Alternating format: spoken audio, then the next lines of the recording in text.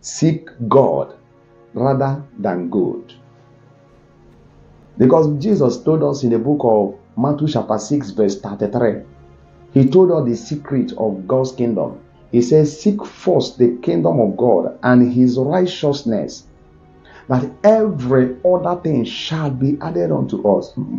When we seek first the kingdom, he says, seek first the kingdom of God and his righteousness, and every other thing shall be added unto you. Please do me a favor to subscribe to my YouTube channel and also my Facebook page, the same name, Anthony Ministry TV, and join me to save lives by sharing this message you are hearing now. Forward it to many of your contacts. God bless you. The Bible makes us to understand in the book of Amos chapter 5, the Lord said to children of Israel, seek me and live. In these our days, Satan is trying to deceive church and to deceive Christians and to deceive children of God by trying to present gift, what God can give to us more than God who giveth those gifts to us. Hallelujah. I want to say that Satan is not really disturbed that we are blessed. Satan is not really angry that we pray and God answer. Don't misunderstand me. Satan is not really offended that we ask for favor, God give to us. We seek for miracle, we receive it. But the devil is really concerned that we don't know God himself, the giver of those gifts.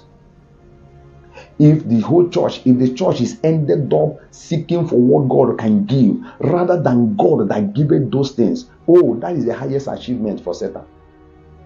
Because Satan is not after things that cannot last forever. Devil have nothing to do with transient things, mundane things that have no power to last for eternity. Satan is a master in business of eternity. So he needs something that have eternal value.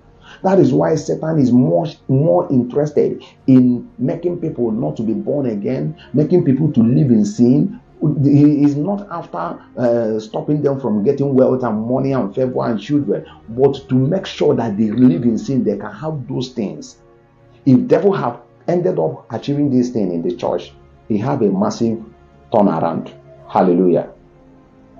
You look these days, people are going from one place to another, looking for different preacher, looking for different prophet, looking for different miracle workers, going from mountain to desert, looking for favor here and there, claiming it here and there, looking for God for favor here and there, and they are not looking for God, the giver of those things. Satan's agenda in the life of any child of God is to make sure that person miss God, don't know God. Look at what God said. He said, let he that want to rejoice not boast or rejoice on material things, on the things he acquired, on the prayer request, on prayer answered, but let him rejoice that he knoweth and understandeth God. So you see that these days, people normally go to church, people normally go to prophets and pastors because they want to get something from God. They are after gift. They are seeking for what God can give. They are seeking for gold. They are seeking for what God can give, not God that giveth those things. The Bible makes us to understand in the book of Daniel chapter 3, that Nebuchadnezzar set up a molten image and commanded that every nation will bow down to that molten image. And the Bible said that the whole nation, the whole tribe, the whole language, the whole country, all of them obeyed and bowed down to that molten image. And as I was reading that Bible, I understand that it's not just a physical molten image. By the help of the Holy Spirit made me to understand that was a prophetic coded language.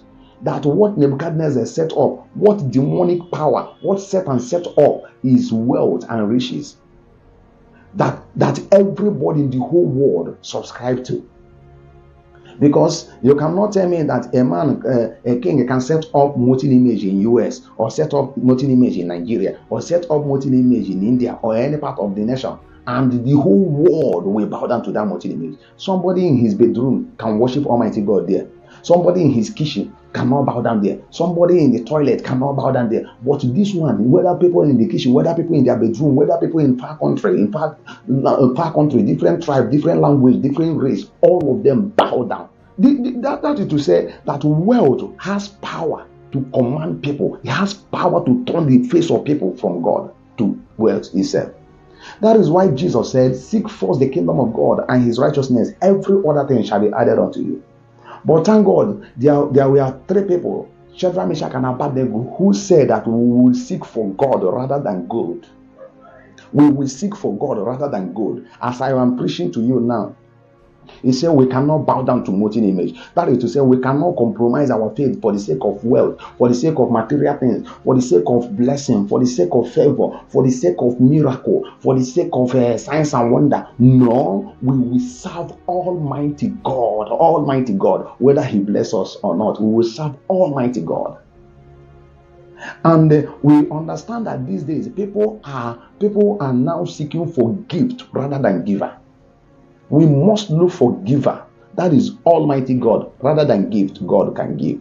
I know that God can bless, but we must put God first before blessing. Blessing will never be ahead of God. It is not blessing we'll be looking for. We will look for God who can bless, who bless. It is not healing we'll be looking for. We will look for God who heals. It is not signs and wonder we'll be looking for. We will look for God who gives signs and wonder. It is not miracle we'll be looking for. We will look for God who giveth miracle. It is not blessing and prosperity and deliverance we'll be looking for. As many people are looking for those things, going from different churches, from one man of God to another man of God, we must look for God who giveth those things. As I said, if Satan end up making the whole children of God to be looking for what God can offer rather than God that offered those things, we have missed the mark. Look at the story in the book of Luke Gospel chapter 15. The Bible tells us about a man that had two sons. One day one of his sons said to him, Father, give me my own property. Let me go. I am tired of staying in your house. And his father decided to share the property and gave him his own. But the boy went out and squandered the whole money, and he was dying of hunger there.